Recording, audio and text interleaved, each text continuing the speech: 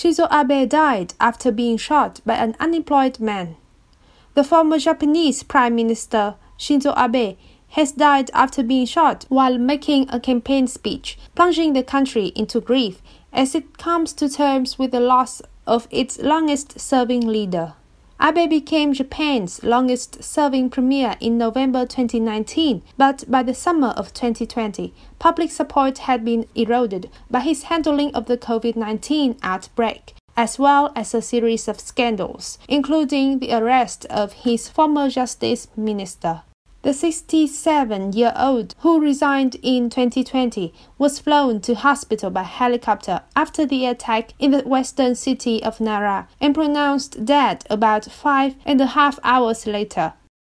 The first assassination of a sitting or former Japanese premier since the days of pre-war militarism in the 1930s sent shock waves through Japan, where political violence is rare and guns are tightly controlled.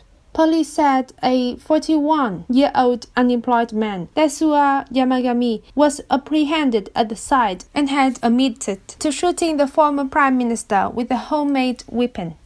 The public broadcaster NHK quoted Yamagami as telling police he was dissatisfied with Abe and wanted to kill him. Yamagami told police he had made multiple handmade explosives and guns in the past.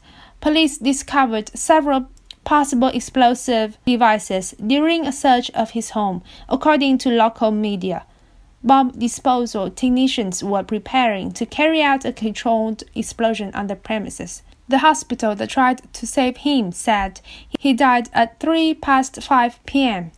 He bled to death from deep wounds to the heart and the right side of his neck, despite receiving more than 100 units of blood in transfusions over 4 hours. Hidetada Fukushima, the professor in charge of emergency medicine at Nara Medical University Hospital, said, "This is BBS News, a channel that provides you with the hottest and latest news. Thank you for listening and see you in the next videos."